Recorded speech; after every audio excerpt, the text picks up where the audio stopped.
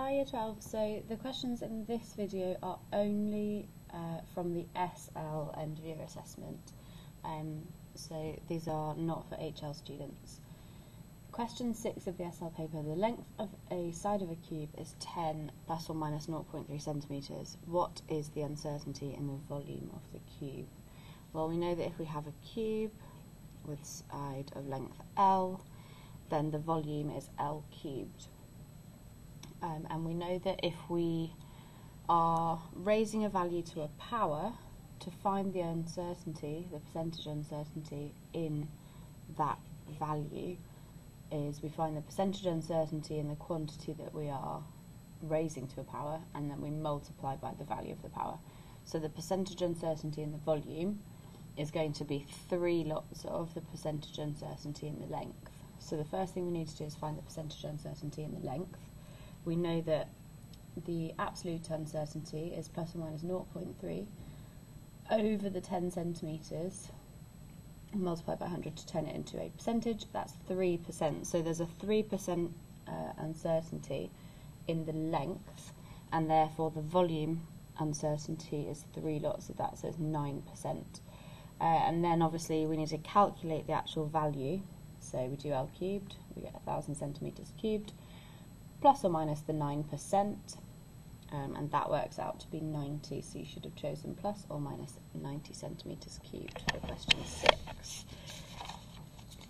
The next one that was only on the SL paper was question 12.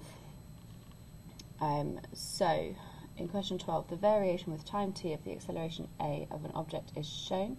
The IB mark scheme I disagree with on this one. We know that acceleration is change in speed over time. So if we do acceleration multiplied by time, we get the change in speed. And obviously that's going to be the area under the graph here to give us change in velocity.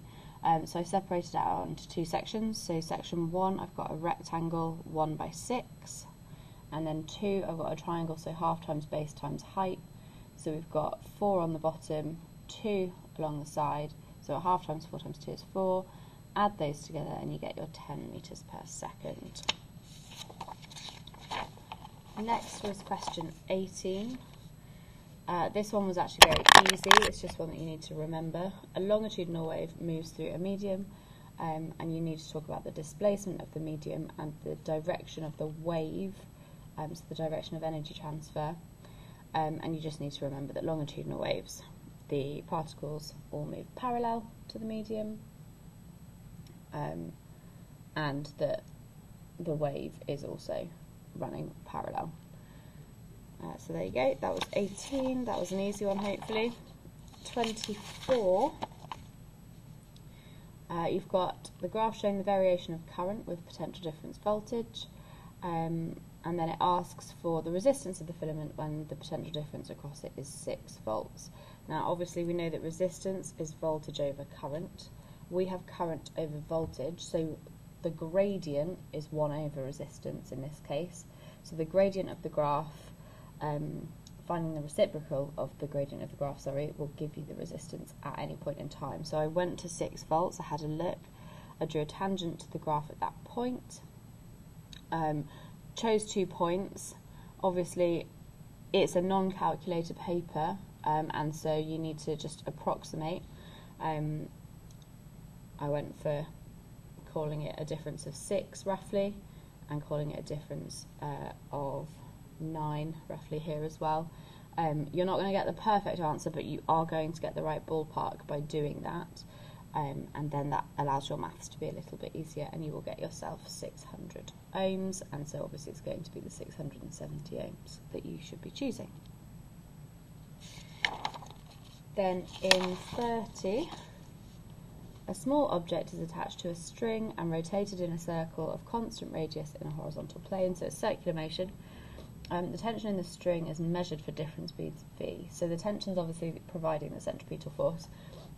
So I've sketched it out so you can see tension's going in. I know that I can equate that force value to mv squared over r because that's my centripetal force equation. I can write that as T equals m over r multiplied by v squared to get it in the form of y equals mx. Now, if I want a straight line graph, I want a constant gradient. The mass of the object is constant, the radius is constant, it's the speed that's being changed. So therefore, if this is y, this is m, and this is x, to get a straight line graph, I need to plot t against v squared.